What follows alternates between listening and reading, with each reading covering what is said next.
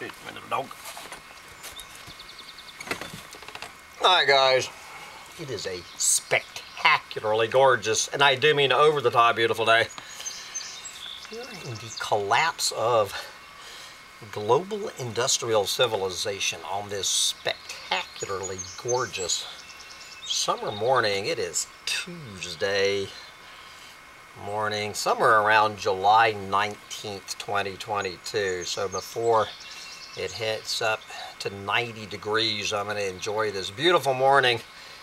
We're going to get some more hemlock wood for my tiny house. So anyway, yesterday, remember we flipped a coin between the brain side of the coin with Umair Haque, if that's how you pronounce H-A-Q-U-E, and Elon Musk on the ass side of the coin, and it came up the ass side of the coin. So we got to hear about Elon Musk's view of the future, where among other things Elon Musk talking about having 1 million people living on Mars by 2050. So today we are going to the head side of the coin, the brain side of the coin, and we're going to hear from our fellow doomer on steroids, Umair Haque. I guess I need to get back into my interview mode and interview Umair. So anyway, I think it was alert listener AL who sent me, this was from the day before yesterday, Umair's essay, "We are not going to make it to 2050. So I go on that and I go on to Umair Haque's website, and good Lord, when was I checking in with this dude? Like 3 weeks ago. Here, these are his essays. Let's see, what is this? The last week. This is Umair Haque is on a roll. He has become the new godfather of the doomosphere, apparently. Here is the end of the American experiment. It's over. So what can the world learn? That was July 11th. July 12th, how much worse are the 2020s going to get? Why the 2020s are the worst decade in modern history. Okay, July 13th. We are sleepwalking into the age of extinction. It is humanity versus extinction, and the clock is ticking. Okay, July 14th. Why we keep underestimating the corona panic. How the corona panic is becoming the forever pandemic. Yes. Okay, July 15th. Why are we being hit by so many crises at once? Because this is extinction. It's not a coincidence. We are now entering the age of extinction, and you can feel it by the day. July 16th. What summer is like when the sunlight can kill you. How I found out the hard way that light can kill me. Yes, let's see, July 17th, 2 days ago, we are not going to make it to 2050. The age of extinction is dawning by the day, and we're doing too little too late to stop it. And if that's not enough, we have yesterday, I'm sure he's got one in the hopper coming out. So yesterday, This is not climate change anymore. It is climate suicide. 3 facts everyone should know about the age of extinction. So I was going just to read, we're not going to make it to 2050. But I think what I'm going to do, we're just going to take an Umair Haque sampler. Maybe this will be a monthly roundup of Umair Haque stories. We're just going to read. What I'm going to do is we're going to just go down the list, starting with yesterday, and just read the first few paragraphs of Umair Haque, and you can go on his excellent website, which is called Eudaimonia, Eudaimonia. I have no idea what the word eudaimonia even means. I don't even want to think. And you can find all of these essays and all of the others, and you can actually track how Umair has become more and more freaked out over the last year. Okay, we're just going to start with yesterday and work down the list. All right. This is not climate change anymore. It is climate suicide. And he starts by showing 2 maps of the globe.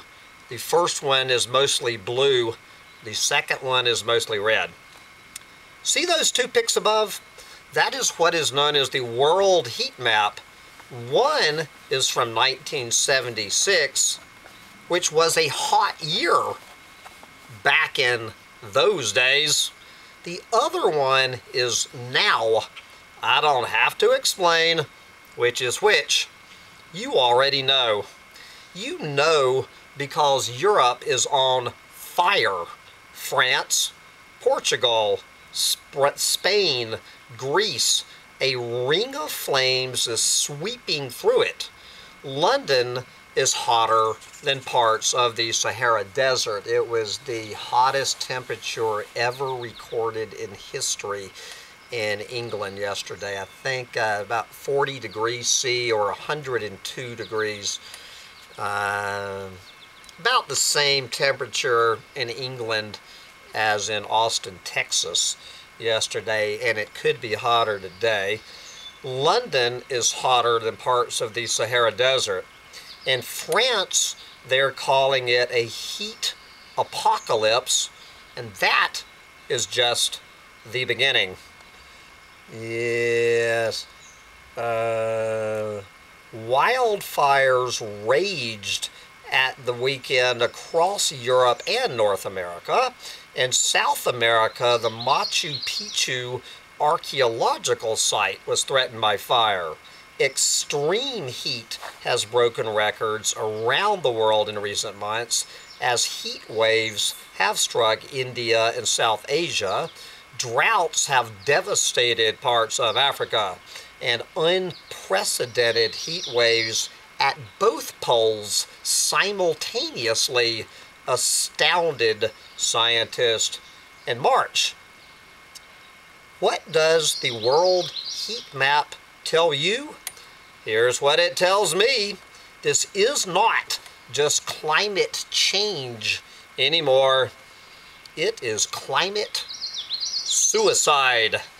Thank you, Umair. Okay, now how do I get back here? Let's go to the one that I was going to read.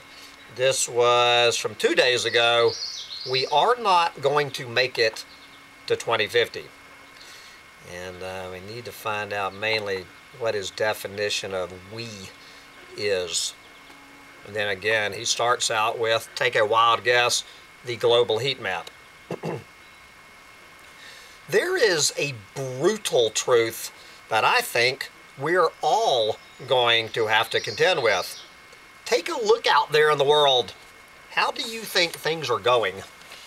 I'm taking a look out here at Bugs in a Jar. It is absolutely spectacularly gorgeous. I hear the birds singing, the frogs croaking, there's butterflies fluttering around, the flowers are in bloom. What is it? It is 75 degrees. It is a spectacularly gorgeous day here in the Finger Lakes of New York, well, until it hits 90. That's what I see here. Things are going, well, except for my pond drying up. Let's see, I've already lost one of my 3 ponds. I think that frog is croaking, saying goodbye to the world. Anyway, take a look out there at the world. How do you think things are going? Europe is on fire. The continent. Fire stretch from France through Spain and Portugal to Greece. The temperatures hit 45 degrees Celsius. Weary firefighters are trying to put out the blazes. Stories abound of families and vacationers fleeing for dear life. Yes. Then, of course, he talks about London and that heat wave. In America, the West is running out of water. Well, so are we in upstate New York. In America, the West is running out of water. Lake Mead and Shasta Lake are running dry. They are projected to hit the breaking point in 2025. That sounds awful optimistic to me coming out of Umair's mouth. I think they're going to hit the breaking point in about 3 hours. Anyway, they're projected to hit the breaking point in 2025. That is 2 years away. This system is headed for catastrophic failure. Because of it, entire cities like Las Vegas and Phoenix exist. It sustains California's agriculture, which is America's breadbasket. When it goes, it's 2 years, if not 2 hours. Then there is the East, not the eastern U.S., just the eastern part of the world, I guess. Through Iran and the Indian subcontinent, the hottest temperatures on Earth are being recorded. There, people are lucky to have electricity for 12 hours a day. All that, though, it is only the beginning. Yes, because of the killing heat, crops are beginning to fail. What kinds of crops? The better answer is, what isn't on the list? Harvests for everything from cocoa to coffee to wheat to sugar to mustard are beginning to decline. They are not going to stop because neither is the heat. The crops our civilization depends on, they cannot survive the killing heat either. So, what happens as harvests fail? Prices spike. Shortages break out. Both of those are beginning to happen now. Yeah. This is our daily catch-up chit-chat in an age of extinction. Yes. What happens as prices spike? Inflation roars. And what happens as a consequence of inflation? People get poorer. What do people who are getting poorer not have the money to do anymore?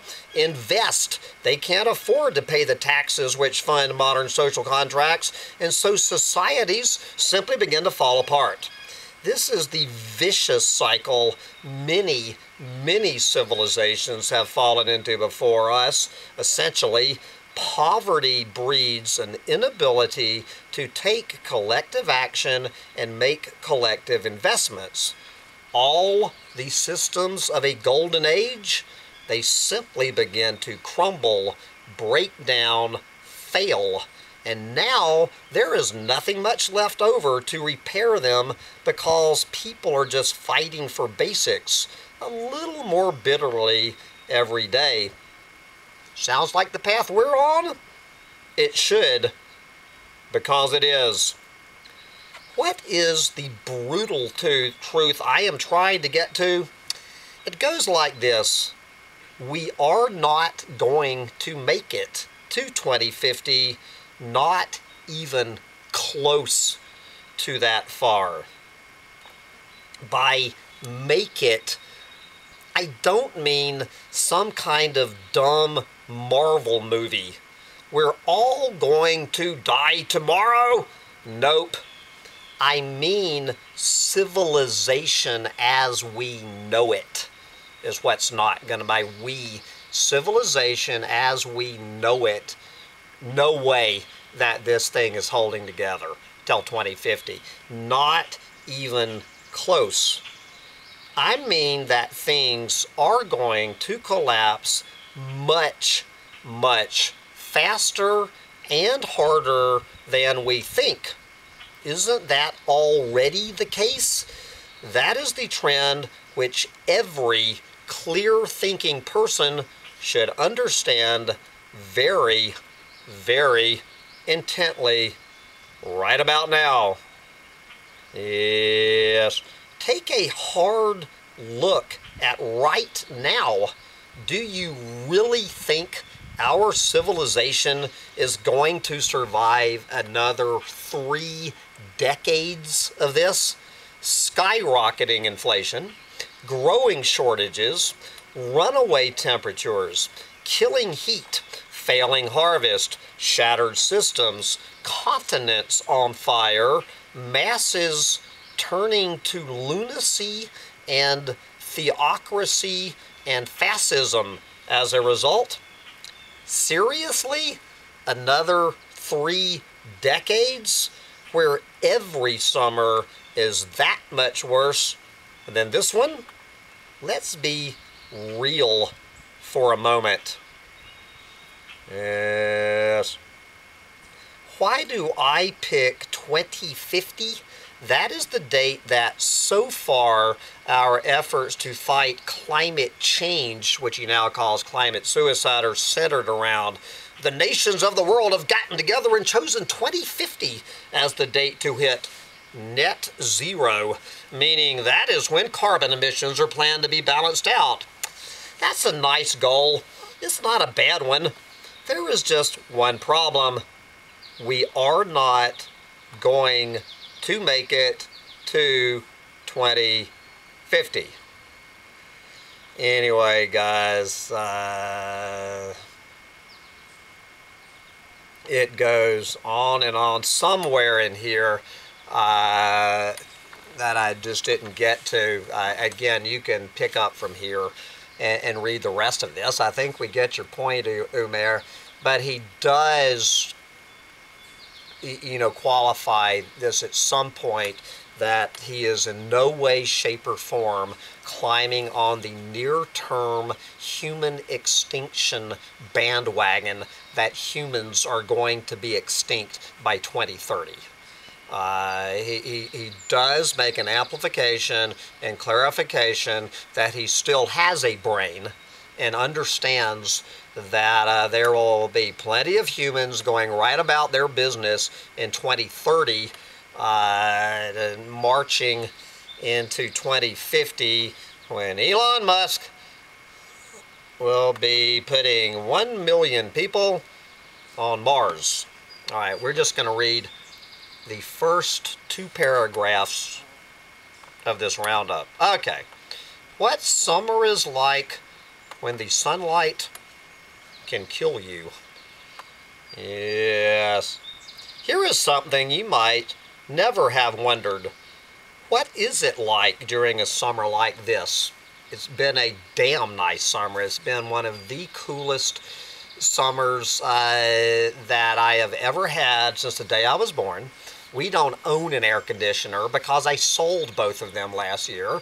And I have had the heat on more than I would have had the air conditioner on if we even had an air conditioner. There you go. What's it like during a summer like this if the sunlight can kill you? How do you even exist? Welcome to my life, friends.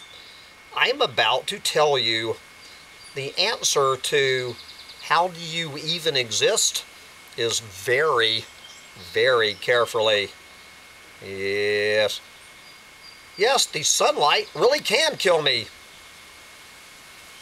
If you don't already know the story of how I found this out, buckle up, because it's a good one, and it is a good one, but you'll have to read it yourself. Okay, so why are we being hit by so many crises at once? Because this is extinction. Oh no. Well, guess what? I have hit my, apparently it's, I have hit my limit with Umair articles, but it says you can, I can't do this now because I gotta go. You can sign up to his website with a free account, so you're not going to get paywalled out, but I guess I'm going to have to go through the motions. I was wondering when I was going to hit the wall with Umair. So anyway, I guess Umair says you're copying my stories too freely, Sam.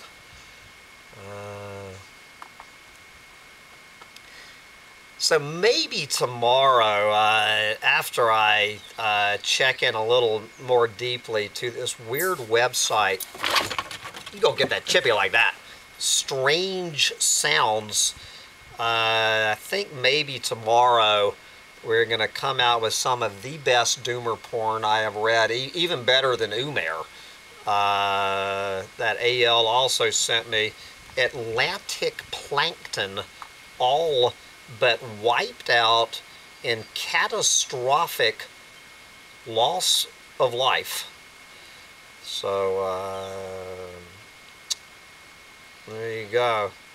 Anyway, we might come back to that. I mean, it's even too much doomer porn for me. We will see. But right now, I have to, me and the little dog and I should say, have to pack it up and get another truck full of hemlock wood to keep building our tiny house. So get out there and grab all the hemlock lumber while you still can. Bye, guys.